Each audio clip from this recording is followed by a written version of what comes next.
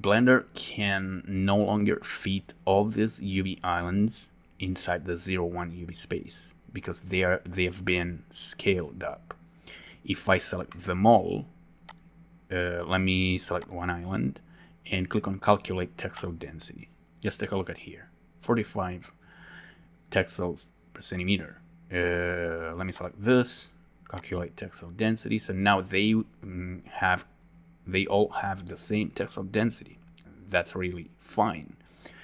But what if I select them all and go to UV packer and click on pack? Boom. So Blender tries to fit them all into the 0, 1 UV space, and that's fine, though it has lowered my texel density back. Take a look at this. Calculate texel density. Boom, 21. Okay, so how do we